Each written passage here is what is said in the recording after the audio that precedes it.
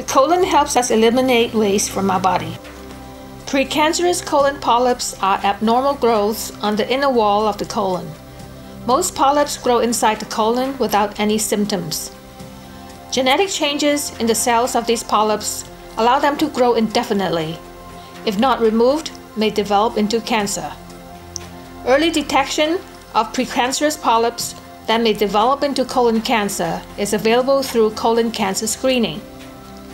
Colon polyps may be silent killers. Non-invasive screening tests such as blood tests and stool tests can detect the presence of colon polyp blood or DNA.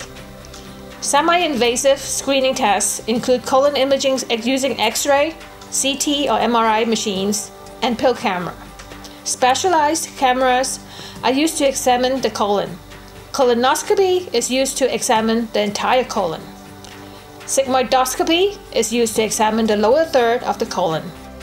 Colon cancer is the second cancer killer in the United States and affects both men and women. 90% are diagnosed over the age of 50.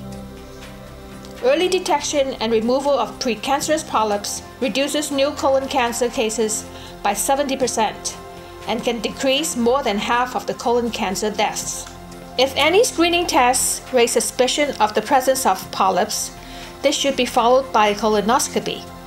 Only colonoscopy can examine the entire colon and remove polyps all in one single doctor's visit.